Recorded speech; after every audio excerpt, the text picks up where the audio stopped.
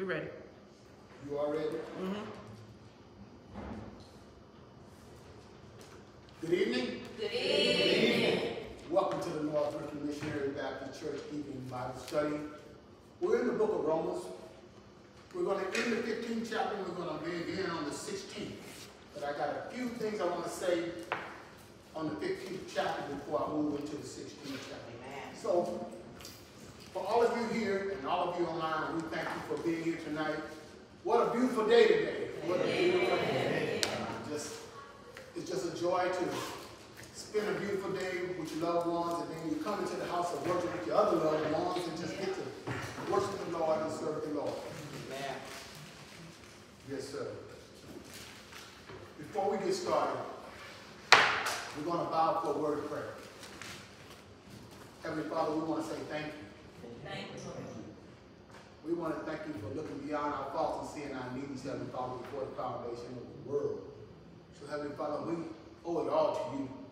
And tonight we just come to give you praise and give you worship and to study your word, Heavenly Father. We pray that what is said and done tonight, that somebody receive a blessing and that you be pleased to get the glory from what we do tonight, Heavenly Father. That's what we're here for, and that's our prayer. In the precious name of Jesus. Amen. Amen. Again, good evening, everyone. As I mentioned in our last class, the Apostle Paul was visionary, and he had a twofold purpose for writing this letter to the Christians in Rome. See, Paul was convinced that Rome was to play a pivotal role in the furtherance of the gospel of Jesus Christ. Paul's desire was to take the gospel to every part of the known world, and he believed that Rome could be the springboard he needed to accomplish that task. So he wrote this letter to address the tension that was going on within the church in Rome. We found that there were some specific issues for a church that included both Jewish and Gentile Christians that had become a concern and needed to be clarified. Things like this. Can one be right with God through obeying the law? We find the answer to that in Romans 1 through 3:20. And then, what can be learned from Abraham? And is he the father of both the Jews and Gentile Christians? You can find the answer to that in Romans 4, 1 through 5. Another question was, what role does the law play in reference to sin? 5:20 and 7, 1 through 25. And what does the salvation of Gentiles indicate about the future of Israel as God's people? And we talked about that in 9:1 through 11:36. Pastor called it that parenthesis. And then the final question was, should Christians observe Old Testament food laws? And how should they relate to fellow believers on such matters? We found the answer to that in 14th chapter of Romans verses 1 through 15. Now, all of these were very legitimate questions for the first century church. But frankly, I had to admit, these are questions that we should be asking today. Because truly, they're pertinent questions. Also, Paul wanted the Christians in Rome to rally around his gospel so that Rome would become the base of operations by which he could proclaim the gospel in Spain. He talked about that in 15. We're talking about Romans 15, 22 through 24. For if the Roman Christians did not agree with his gospel message, especially on the issues being debated among the Jews and Gentiles who we just talked about, then they would not support his proposed mission to Spain. Paul needed to explain the gospel in some detail so that the Christians in Rome would become the base from which he could proclaim the gospel in new regions. We get a clearer picture of this letter when we look at the fact that Paul kept abreast of the shortcomings within all the churches he planted. If you notice, when he wrote to the various churches, he was specific in his communication. So this tells us why he was so detailed in this letter to the Romans. This is why Paul went into such detail regarding the doctrines mentioned in the first 8 chapters of Romans. Now, you know, the Apostle Paul, I'm not talking to new believers here, but the Apostle Paul wrote 13 of the 27 New Testament books. Each letter serves specific purposes and address various aspects of Christian theology, practice, and culture. These epistles cover a wide range of topics, including salvation, grace, sanctification, ethical living, and unity within the early Christian community. So we need to recognize and understand that Paul, as the apostle to the Gentiles, understood exactly where his new converts were in their Christian walk, and this is how he knew specifically what areas of Christian doctrine he needed to use to educate and encourage each of the various churches as it relates to their specific issues. So, when we look at that, he realized that he was talking to Jew and Gentile Christians. They were Christians, but some of them were Jews and some were Gentiles, and they had different outlooks on life. This is first century church. This is not 21, 24.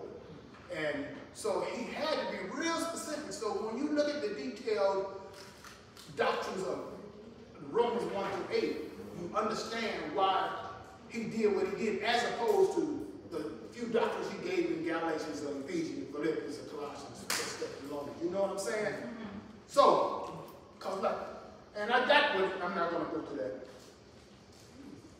But Paul's letter to the Romans is a comprehensive, all-inclusive treaty, binding agreement on justification by faith, the role of the law, and God's plan for both Jews and Gentiles. Paul's selections of themes, the gospel of Jesus Christ, the law, the significance of Abraham being justified by faith, the future of Israel, suggests significant tension between the Jews and Gentiles in Rome. So Paul wrote Romans so that they would be united in the gospel he preached, and so that they would comprehend how the gospel spoke to the issues that divided them. Romans 15:23 goes on to tell us, but now since I no longer have any room for work in these regions, Paul had fulfilled his mandate to preach the gospel among the Gentiles from Jerusalem to Illyricum, roughly comprising what is now Albania, and also what was formerly Yugoslavia. Paul believed that his work in the eastern part of the Roman Empire had come to an end. So he hoped to see the Roman church, and it was his desire that they would function as his base of support for his missions to Spain, just as Antioch of Syria had done for his 3 previous missionary journeys. Now, Scripture tells us that Antioch of Syria was Paul's home base of operations, which also served as a strategic center for spreading the gospel, nurturing new believers, and addressing critical theological questions. Also, this is where Paul's ministry flourished, and where the early Christian community thrived. Also, that's where they was first called Christians. Now, Paul's 3 missionary journeys, we talk about 7 years, began in Antioch. They began about 48 AD and came to an end when Paul was arrested and imprisoned about 55 AD in Jerusalem. The stop in Corinthians and Ephesus accounted for over half the time Paul supposedly was on the road. So Paul spent a lot of time, a lot of that 7 years, almost half of it, either in Corinth or in Ephesus. He did a lot of, he saved a lot of souls in those cities. Before completing his 3rd missionary journey, though, he stopped in Corinth. And it was at Corinth that Paul wrote this letter to the Christians in Rome. So we see Paul's missionary journeys, his 3 missionary journeys, that he had encompassed the eastern part of all of the empire, the Roman Empire. He had completed all of the big cities. He had given them the word. So now he realizing that he has no more room here.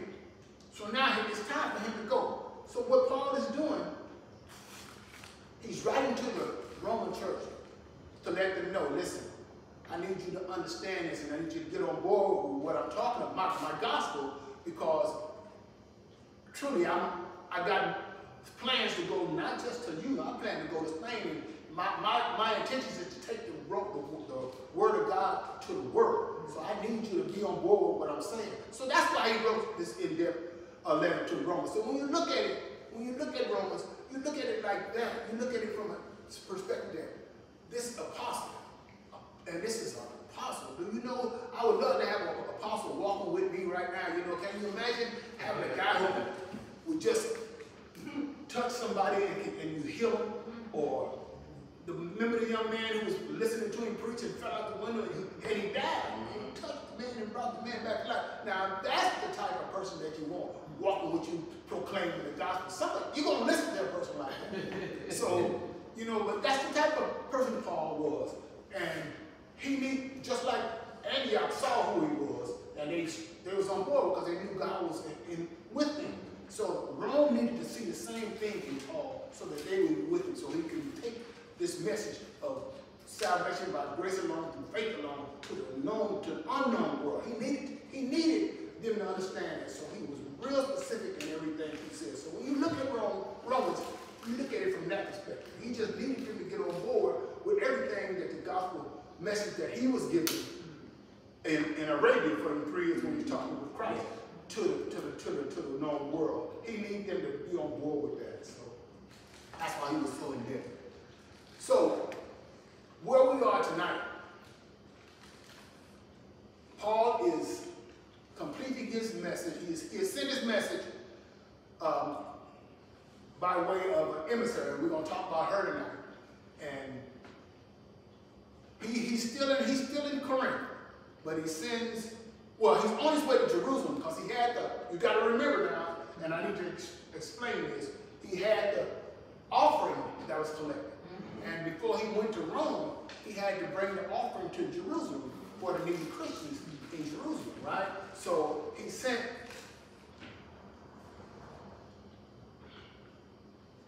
Phoebe with the letter to Rome.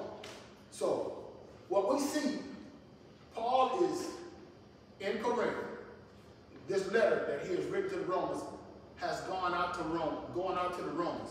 And in Romans 16, the final passage in Paul's long letter to the Christians in Rome, it contains 4 sections. His greeting to specific people in Rome, a quick and urgent warning about the danger of false teachers, greetings from those who are with him in Corinth, and a final hymn of praise to God called a doxology. Now, the capital city of Rome was a magnet that drew people from all over the empire. In addition, Paul's travels to many of the major population centers such as Jerusalem, Syria, and Antioch, Philippi, Athens, Corinth, Ephesus, brought him into contact with the mobile segment of Roman society. In other words, Paul was a bigwig, and he had clout, and he traveled in them high circles. And it said this about these factors help explain the presence of Paul's many friends in Rome. But his knowledge, this is important too, his knowledge of their whereabouts remained in tribute to his deep concern for people. And that's just like he knew where those Christians who served with him in Corinth that had moved to Rome, he knew where they were. He also knew about all of his churches and what they were going through. So when you look at Paul, you're looking at someone that had more vision than I ever imagined him to have. And you know, the more I look at Paul, the more I get excited about Paul, because he truly was someone that, well, there are no more apostles, there are no more prophets. We have evangelists and pastor teachers now. But, because what they say, the apostles and the prophets, they laid the foundation. And what we're doing, we're building upon the foundation. And amen for laying the foundation. Amen. Christ is the chief cornerstone of their foundation. Hallelujah. Amen. But as I was saying, these factors help explain the presence of Paul's many friends in Rome, but his knowledge of their whereabouts remained a tribute to his deep concern for people. Paul warmly greets those he knows in Rome who are involved in ministry, showing the love that existed among Christians. That's something to talk about, and I know that is, but we're going to move forward because truly we do need to show love to not only our brothers and sisters here in our congregation, but we're a body of Christ. So that's why it says it's unity. And we're going to talk about unity and diversity in a minute. But it is not surprising that he would know so many who are now in Rome, for travel was more common than modern people might think. Further, Paul may not have known every person he greeted. Perhaps he knew of some by virtue of their reputation. Not that Paul says, but no, Paul says something about virtually every person he greeted. Paul extended personal greetings to numerous individuals in the Roman church, demonstrating the depth of his connection and his affection to his fellow workers in the gospel. It also emphasizes the power of personal connection and unity in the body of Christ. So, when we look at being personally connected with one another, this ain't nothing new. This Bible was written over 2,000 years ago. They were doing the same thing then. And it's an encouragement to us to know that we're following in the right footsteps. And I'm encouraged that, and I realize that the more I be around the brothers and sisters in Christ, the more I want to be around the brothers and sisters in Christ, because the more I'm here, the more I grow, the more I learn. You know, and you can't learn unless you're in class. If you're not in class, you're not going to know. And believe it or not, some people don't like the word class, but believe me, the things you be learning in Sunday school and Bible study and listening to sermons, I'm like I'm in class. I thought I was retired, but it seems like I got to keep coming. I can't listen. They still got me. The Lord got me busy in a different way. Yeah. And I'm thankful for that. That's truly blessed.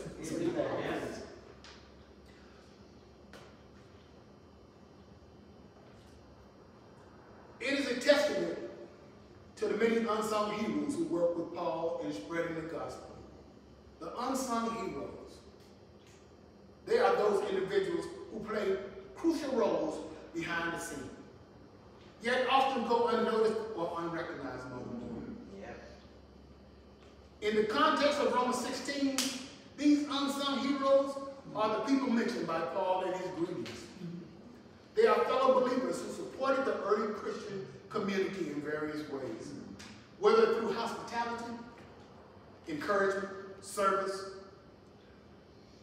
But their names might not be as well known as some of the prominent figures in the New Testament. These unsung heroes exemplify the selfless dedication and commitment to the gospel, even without seeking personal acclaim. Their contributions remind us that every member of the body of Christ has a vital role to play, regardless of whether their deeds receive widespread recognition. So, God has given us all a gift. We all have a spiritual gift. And we all are one body. And we need your spiritual gift to work at its potential so that the body can work at its best. I'm not the pastor. I'm not the reverend. I'm not this. I'm not that. That's okay. But I am who I am. And because I am who I am, and I just do the best I can at what I do, believe me, my part is being taken. God is looking at my part and blessing it the way He wants it blessed. And He'll give the increase. And we'll be blessed behind what we do. So you got to remember, it's not about the title. It's not about that. It's about you doing what you're supposed to do. And God will bless you for that. The final chapter also serves as a warning to maintain unity and stay alert to divisive influences. The final doxology serves as a reminder that it is God who strengthens us as we strive to follow the gospel and the proclamation of Jesus Christ. So, the main message of Romans in chapter 16 is unity, gratitude, and vigilance. And I was looking at that for a moment. It says unity and personal connection. Paul sends greetings to various individuals in the Roman church. These personal connections highlight the importance of unity within the body of Christ. The chapter emphasizes that believers are part of a larger family, and their relationships matter. It's not just about doctrine.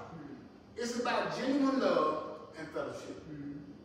We remember that, and we'll do well. Right? So when the doctors come in, I was at this was Congress one Saturday, and this young preacher came in, and there was a whole bunch of other pastors there that had doctorates and all that stuff. He said, you know, I'm a little Volkswagen. I come in here like a Volkswagen, but I got all these 16 wheelers, right? And he said, I'm gonna do my little part and get on out the way. Right? Oh, but he was so in depth, and he was really on his game. But he said it like that to let everybody know that, look, hey, it ain't about title. If you go in and do what the Lord say do, believe me, somebody is going to benefit from it. And truly, I benefited from his lesson. As a matter of fact, Pastor taught that class a couple of years ago. I'm trying to think of the name of it. With the 7 laws. What was it? I can't remember. 7 laws of teaching. 7 laws of teaching. Yes. Yeah. He taught that class. Yeah. Back then. And Pastor Tyler thought it was amazing. Howard Hendricks. You remember him? Yes. Very intelligent young man. And at that time, he had brought some of his students with him to teach as he taught the class. I remember very distinctly. Unity remains a timeless and vital principle for any community, including the modern day church. Here are some practical ways we can apply the message of unity today. Embrace diversity. Celebrate the diversity within the body of Christ. Like I said, hey, we all ain't the same. You don't think like I do, I don't think like you do. Look, I may have a disclaimer or two, and I'm gonna get chewed out by it. Let me stop. Okay. Celebrate the diversity within the body of Christ. We come from various backgrounds, cultures, and traditions. Instead of allowing these differences to divide us, let's appreciate the richness they bring. Seek to understand and learn from one another. Engage in cross-cultural conversation and build bridges of understanding. We need to do this. And I'm glad to see that we have a lot of programs going on here that's outreaching. And I understand we're going to start some other outreach programs. But the point is, they're not just black. You know, we have all different ethnicities. And they all are part of the body of Christ, and they all will let you see, I'm serving just as tough as you is, and truly, you be sitting in awe at some of the sermons some of the way they talk about. They got it just like you got it. So I'm celebrating and I'm embracing diversity. And then it says another way of unity is to practice love and forgiveness. Love is the glue that holds us together. Show love to fellow believers. Even when disagreement arises. You ain't gonna agree with me all the time. Forgive one another. Unity doesn't mean we won't have conflict. It means we choose to reconcile and extend grace. Pastor always tell Reverend Lewis, err on the side of grace. He said, err on the side of grace, brother. Amen. Amen for grace. So, and serve together. Unity is not just about warm feelings. It's about action. Serve alongside others in your church or community. Somebody told me today, you wasn't in church. Don't you miss Sunday? Son? I said, yes, ma'am, I won't miss church. So it's important. You know, we look for one another on Sunday, on Wednesday, or on Friday.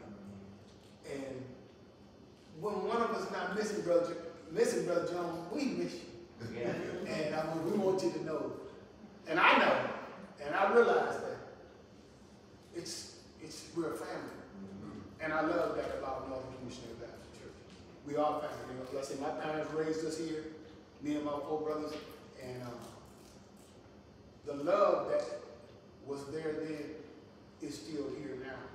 One thing that didn't change, the love factor didn't change. And that's why I'm here. Because truly, what it was like, over 500 people at Northern Baptist at that time. Now what we got about 80, 60. All of them. But the love has not left. And that's what what binds us.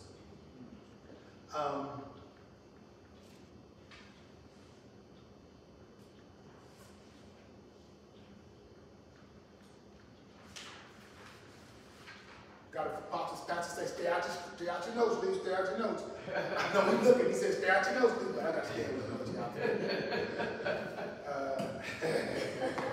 I love you, Pastor.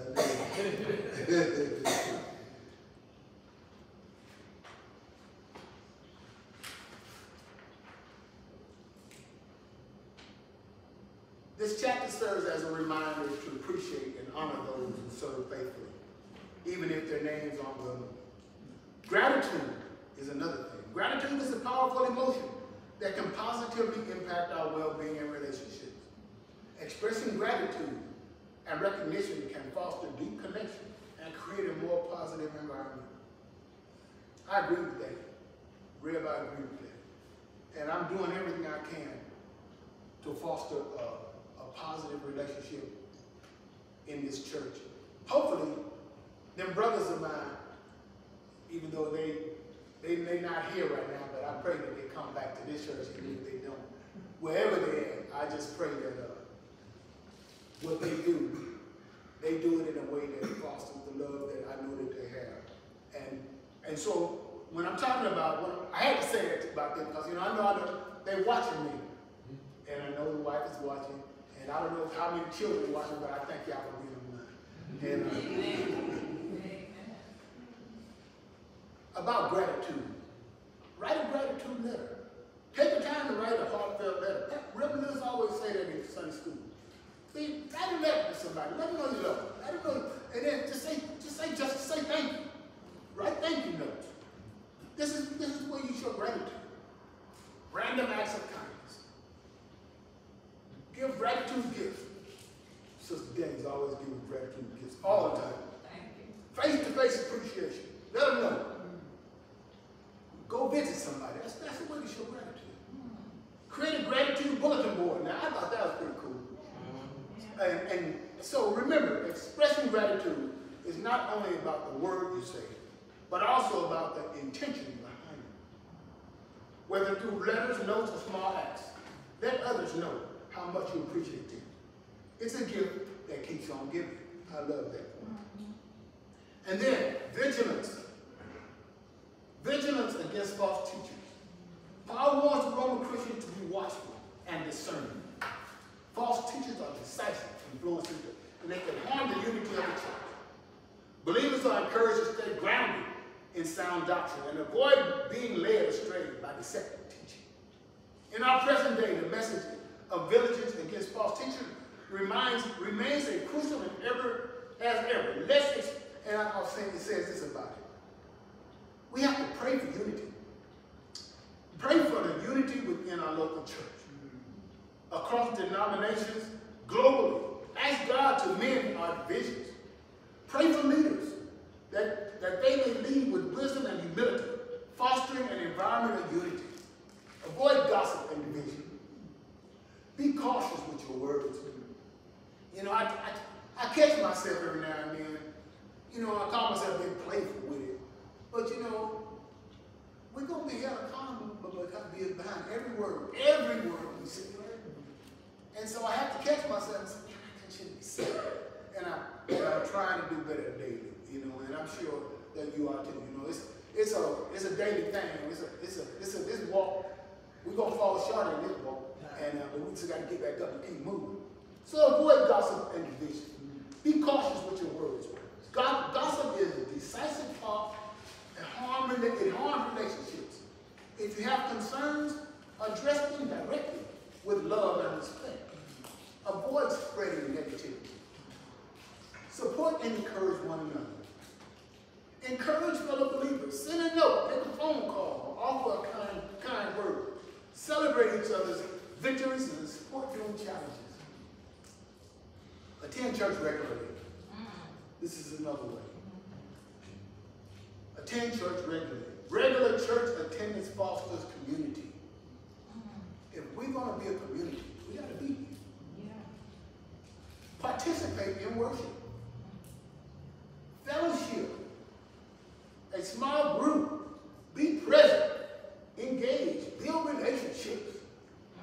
How can we be a community if we don't fellowship?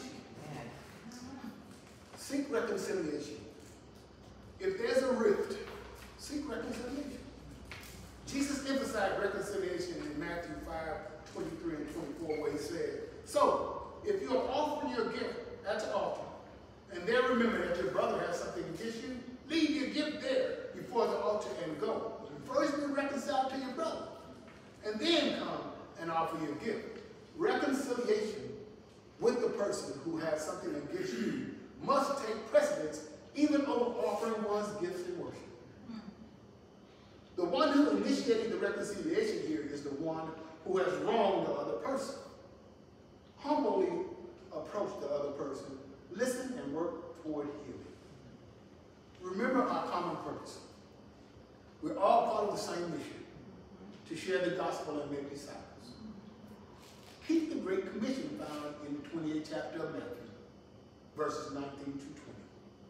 And at the forefront of your heart and mind, keep the Great Commission at the forefront of your heart and mind. Unity helps us fulfill this purpose effectively. Model unity in your family and workplace. Unity starts at home and extends to our workplace and communities. Be a peacemaker, promoting harmony wherever you go. My wife got a tendency to tell me, I got 3 bosses. You know, I'm retired. I say this all the time. I'm retired, right? I worked about 40 years. I'm retired. I get my retirement and all that. Y'all know that. I get my retirement and all that. Yeah, I said it one time. I get my retirement and all that. Perfect. Medical and everything. Yeah, And I got 3 bosses still. I got a wife. I got a dog that's this big, but he's 8 years old. And then I got a pastor. I got 3 bosses. Still got bosses. Still got bosses. But that's whatever. Good boss. Good boss. So, I'm a peacemaker, and I try to promote harmony wherever I go. And I know, because I know everybody in here, I know that you do the same thing. And I'm more so speaking to you out in the audience or on the air, because I don't know who all's out there. But please, be a peacemaker. Jesus honors that. Remember this, unity doesn't mean uniformity. It's not walking. It's about walking together, despite our differences, with Christ as our center. Let's live out this message daily. And then gratitude. Gratitude is another.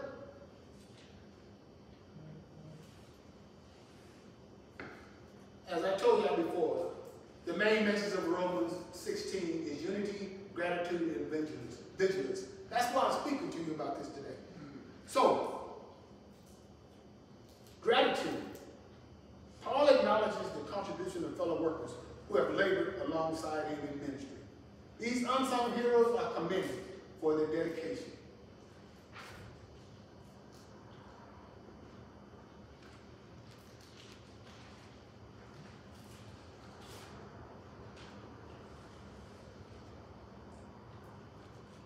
Know what you believe. Understanding your faith is essential. You need to study the Bible diligently and grasp its core teaching. And be discerning. When you encounter teaching that deviates from biblical truth, you'll recognize them more readily. And I'm thankful for that. I've been here faithfully for like the last 8 or 9 years, maybe 10.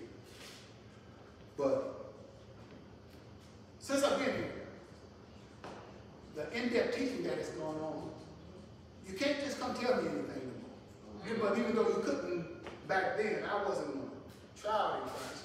I grew up in it and I was learning. But the learning that I've grown to have in this community of believers has been different for me.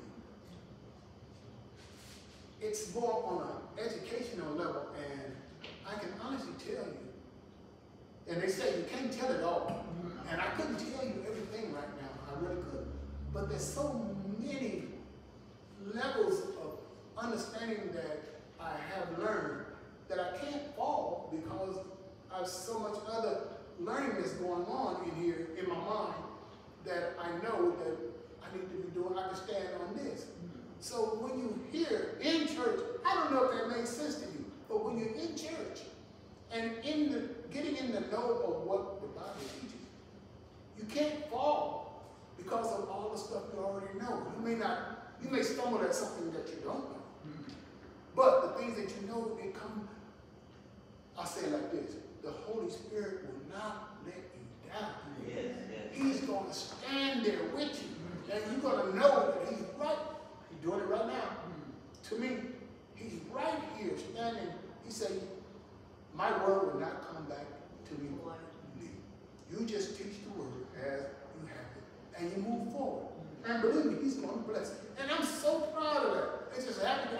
I'm just happy to be in the house of worship, being in the house of God, being able to say something positive for God. It's just a blessing. Look beyond titles and platforms. Don't be swayed by impressive titles or large platforms. False teachers can appear harmless, but have hidden motives. Remember Jesus' warning: beware of false prophets who come to you in sheep clothing, but inwardly are ravenous wolves. That's Matthew 7:15. Elevate sincerity. Sincerity alone is not a guarantee of truth. Some false teaching may seem genuine, but their teaching can still lead you astray. Test everything against God's word. This is what you do. Yeah. So measure everything by Scripture. God's word is the ultimate standard. When you encounter teaching, compare them to what the Bible says. If they align, embrace them. If not, reject them. So remember, vigilance against false teaching is not about suspicion or fear, but about safeguarding the purity of our faith. Stay rooted in God's truth and be watchful, just as the early believers were urged to do and be. Now, in summary, I was going to speak on doxology, but I want to. In summary, Romans 16 underscores the significance of relationships, gratitude, discernment, and worship in the Christian community. It is a call to live out our faith in practice, in practical ways, honoring one another, and staying vigilant against anything that threatens unity. Now, though Paul had not yet been to Rome at the time of this writing, he knows many of the believers that there personally or by reputation. He begins these greetings by commending a lady who will deliver this letter to them. Phoebe is a servant of the church of Cenchreae, a town not far from Corinth. I was reading J. Vernon McGee's Through the Bible radio book on Romans, and he said when he went to Corinth, he could look down the way and he could see Cenchreae. So it was like 12 miles away, but you could see. And and Phoebe, she is described as a patron or benefactor to Paul and many others. Paul commended Phoebe. Then the reason why I went around to get to the first couple of verses in the 16th chapter, because like I said in the beginning of the class, even though somebody denied that, our pastor told me he's going to be here next week. And I'm looking forward to him. He's taught us Romans, what, 17 months now? 16 chapters, 17 months. Do you know how much education came out of these 17 months? And believe me, I take every one. So in my lifetime, I can always go back and refresh my memory of it. And I thank you for the education you gave us, Pastor Mitchell. I truly do. And I'm looking so forward to seeing him finish this out for us so that I can also, I'm being selfish here. I'm being selfish. I'm being selfish, Pastor. So I can take this on along with me, when I'm not able to attend church. Right. It's one thing to be able to come to church, but we got some, Brother Hamilton, Sister Robinson, bless their heart. They can't come to church no more, but they wish they could be here. And if they had the strength to be here, they'd be here. There may come a time that I might not be able to be here no more. But praise be to God, I have enough intelligence to take the things that this pastor was saying so that I can have that encouragement throughout the rest of my life. And I'm so thankful for the education that I'm receiving here. I take it personally because it's something that not only I'm learning, but I can share with others. And truly, my wife is truly learning from it, and I'm proud to say that. So, in talking about Phoebe, Paul commends Phoebe to the church, to the Roman church, and sends personal greetings to a long list of individuals, including Priscilla and Aquila, his fellow workers, and Andronicus and Julia, his kinsmen and fellow prisoners. So I said what I said, and that is brought back to my attention. I didn't get involved in pastor because I didn't step on nobody. I didn't want to step on your toes because I know you're going to be deep when you come, and I want to be all the way out the way. I do, I really do. He greets beloved friends, hard workers in the Lord, and those who were in Christ before him, underlining his deep affection and appreciation for these individuals. Romans 16, 1 and 2. Phoebe, which means bright and radiant, was Paul's emissary who delivered this letter. So he wrote officially, I commend to you our sister Phoebe. The relationship mentions his spiritual. The relationship mentioned here is spiritual, not familial.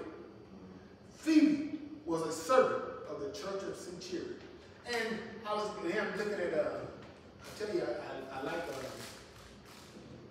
J. Vernon McGee. J. Vernon McGee said one thing about this.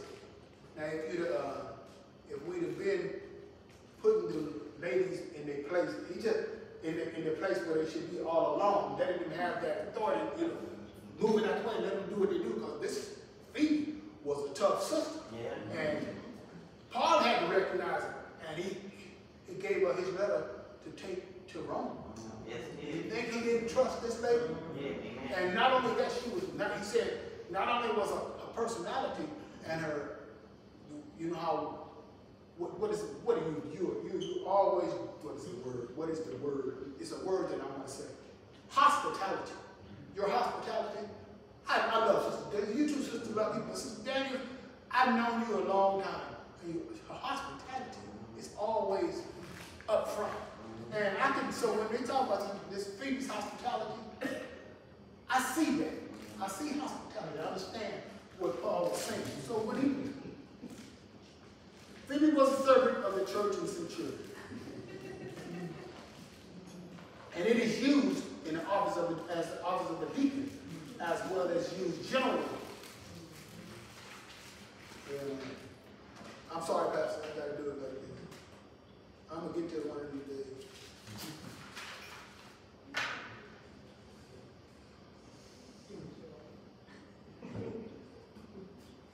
Okay. Use of the word and the phrase of the church strongly suggests some recognition, position, and facts. So, Paul not only commended her in 2 Corinthians 3 and 1, but also asked the Roman Christians to receive her in the Lord in a way worthy of the saints and to give her any help she needs. Literally, he said, and to stand by her in whatever manner. And I agree with that 100%. We as Christians, we need to stand with one another, not because you're a woman, because you're a man, but because your faithfulness in the Lord is worthy of our appreciation, and we need to show it. And I know that's just what Paul is saying. Paul explains, for she has been a great help, he says, a protectress to many people, including me. Phoebe serves as a patron, probably with financial assistance and hospitality, that is. So they should help her since she had helped others. Next, Paul mentions Priscilla and Aquila, a married couple Paul has spent much time with, both in the secular world of making tents and in the ministry. Aquila was forced to leave Rome when Jews were banned from the city. Apparently, the pair returned after the ban was lifted, perhaps accompanied by a man named Epineus, described as the first convert to Christ in the region where Priscilla and Aquila ministered. Okay. Amen. Paul first met Priscilla and Aquila when he arrived at Corinth on his second missionary journey. We find that in Acts 18:2. And worked with them at their trade of tent making. They had come to Corinth from Rome because of Claudius' decree that all Jews must leave Rome. They accompanied Paul when he left Corinth, but stayed in Ephesus when the party stopped briefly. There they ministered to Apollos, and undoubtedly to Paul during his stay in Ephesus on his third journey. Because they sent greetings to the Corinthian Christians, you find that in 1 Corinthians 16:9. Shortly after that, they must have moved back from Rome and still later returned to Ephesus. Paul paid them great praise, calling them my fellow workers in Christ Jesus, and revealing that they risked their lives for me. They laid down their own necks for my soul. In what way they risked their lives is not known. All the Gentile churches Paul added were grateful to them. So what that tells me, Paul knew very distinctly a whole lot of people in Rome, though he had not made it to Rome yet. And believe it or not, I had that in my notes and I lost it. But yeah, that's what I get for trying to follow notes. I understand. But Paul knew a lot of people in Rome, even before he had gotten to Rome.